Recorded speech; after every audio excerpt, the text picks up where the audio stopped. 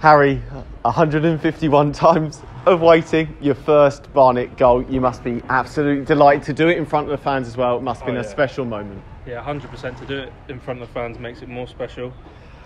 At one stage I didn't think I would get one, taken 150 odd times, but I thought I took it quite well, and it was obviously very good to celebrate it with the fans. You've had some great chances in the last couple of games. You forced the Torquay keeper into a great save. Yeah. Just talk us through the goal.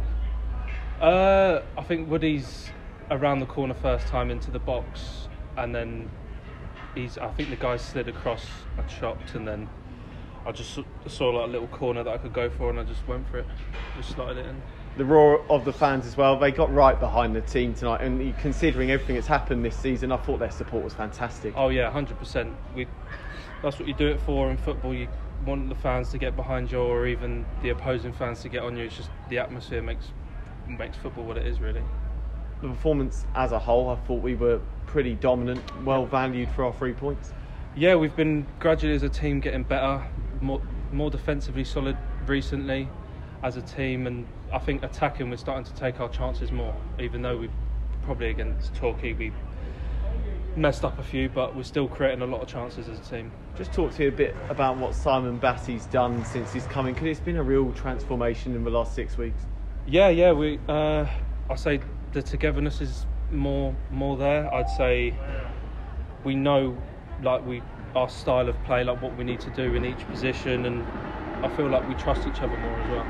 Tommy Adeloy had another great game this evening. He could have got a goal himself, an assist for Woody's goal. Yeah. He's really improving game on game with his fitness coming back as well. Yeah, he's a very good number 9. Even if he doesn't score, he's still holding it up, making it hard for centre halves, and he makes the dogged runs down the sides and does link up play very well. So he's very good to have up front for us.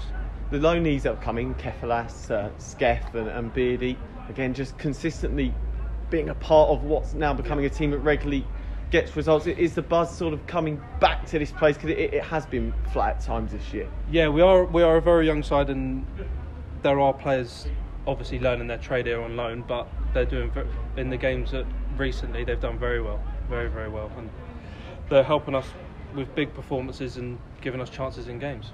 On to Saturday now.